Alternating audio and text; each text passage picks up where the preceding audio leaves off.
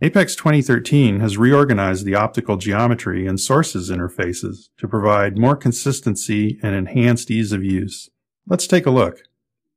For Apex 2013, we've added a new Optical Entities catalog manager. It's accessible from the Command Manager tab, the Optical Geometry pull-down, and from the Optics Manager tree. The Optical Entities includes the optical surfaces and scatter areas that are unique to the Apex add-in. The Sources user interface has also been changed for Apex 2013. Previously, all the sources were accessible in the Light Source Manager except for grid sources, and that's changed for 2013. We've added both grid sources and the new emitting disk and rectangle to the Light Source Manager.